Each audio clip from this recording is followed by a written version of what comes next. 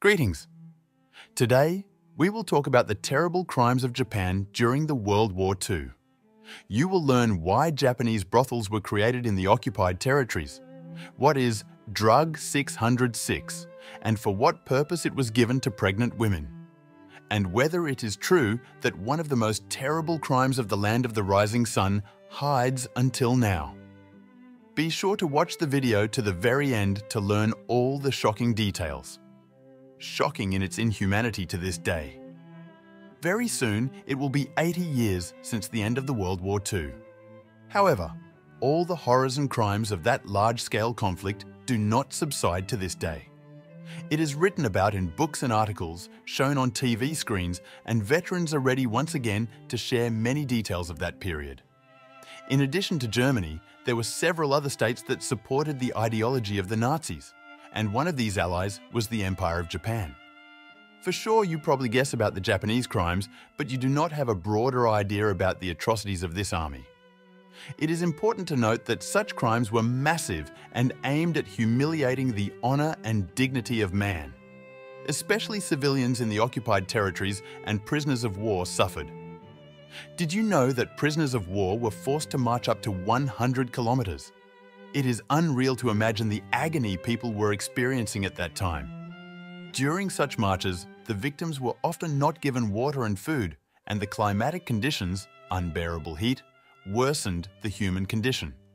It is only natural that one did not survive in such conditions.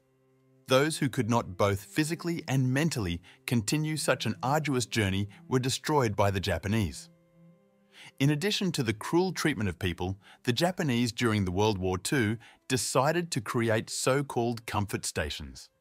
In essence, these are the same brothels, but they were not only specific but also very cruel and intimidating. Girls and women in such places rarely survived. Let us consider this issue in more detail. The device, specificity, and purpose of Japanese comfort stations. Unfortunately, to get a complete picture of the brothels of the land of the rising sun at the moment is not possible. This is due to the fact that the Japanese at that time tried to eliminate any information along with other sources. Plus, the Japanese government wished not to recognize such a crime during the military conflict. Nevertheless, there is still information, thanks to which it is possible to imagine the horror that was going on in the comfort houses. We will return to the question of declassification of these places, but later. So, comfort stations were created on the order of the Emperor of the Japanese Empire in the territories occupied by soldiers. It is also important that such brothels began to function in 1932 and continued to operate until the end of World War II. There is no exact and official data on the number of comfort houses to date, but it is known for sure that there were more than 400 of them. Such institutions were ordinary barracks, each of which housed 10 people. The age of the female audience was from 11 to 30 years old. Also, comfort stations were divided into 3 groups: commercial, public, and at the disposal of military personnel only. You may ask, did these establishments exclusively employ Japanese girls and women? Alas, not exclusively.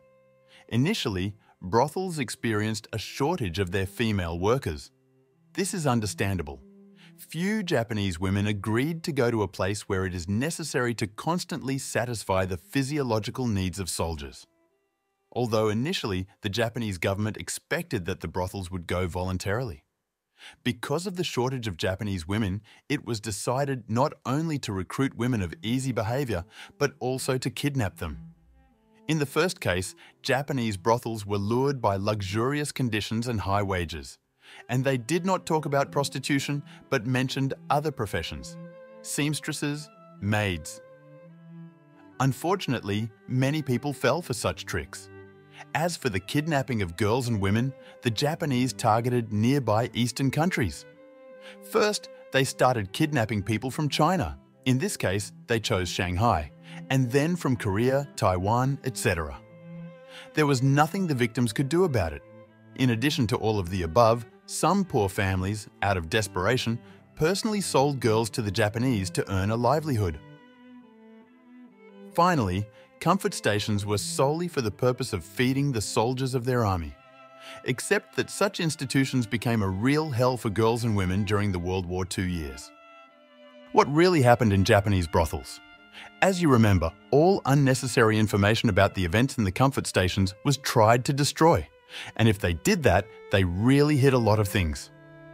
Before we go to all the details of the horrors in the brothels, let us draw your attention to the justification of the Japanese government. The authorities assured others that in this way it was possible not only to avoid mass rapes in the captured areas, but also to prevent the risk of spreading venereal diseases among the soldiers. Except that the rapes continued anyway. And now let's finally find out what not only a 30-year-old woman had to experience, but also a very young girl of 11. Once again, we are convinced of the inhumanity of the ally of the Third Reich. First, the number of soldiers served. Initially, each girl and woman had to satisfy the needs, serve 30 people per day. However, then the bar was raised 2 times. Secondly, inhuman attitude to the female sex. In Japanese brothels, honor, conscience, and morality were in the very last place, if at all. Girls and women were regularly beaten, abused, and even committed acts that led to death. For example, even for the slightest disobedience or misbehavior could behead the victim with a sword. They also conducted countless experiments on the unfortunate for the needs of Japanese achievements. Many victims themselves ended their lives when they could not cope psychologically. For example, with the help of an opium overdose, a rope with a noose, and a bullet fired during a headshot. Again, it was almost unrealistic to survive under such conditions. Third, the cruelty to pregnant women.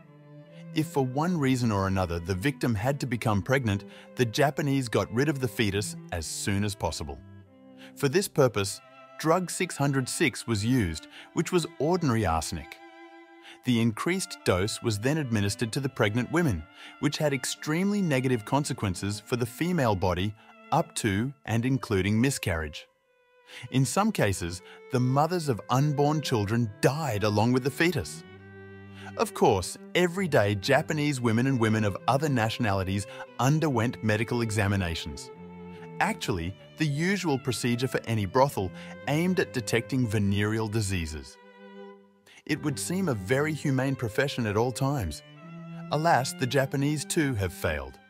Even Japanese doctors treated the victims of comfort houses disrespectfully and insolently. They still don't admit their guilt. Current residents of China, Korea, Taiwan, and other Asian countries have not forgotten the crimes that were committed during the World War II. The issue of Japanese brothels remains open to this day. Why open?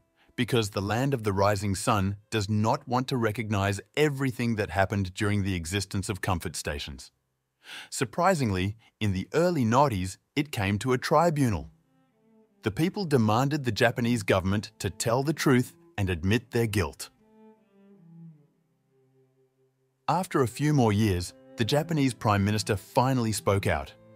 Only this time he made it clear that there was not enough evidence of involvement in such a crime. Such a speech caused public outcry and discontent, and rightly so, people can be understood. Until now, Japan has been demanded not just an apology, but full compensation. It's a sad outcome. Get ready. It's time to summarize all of the above and sound statistical data. Japanese brothels in the amount of at least 400 pieces operated in the occupied territories for 13 years, from 1932 to 1945. The number of girls and women who went through such an ordeal is 410,000 people. They mostly came from China, Korea, Taiwan, and even the Soviet Union. By 1945, only 25% of the total number had survived.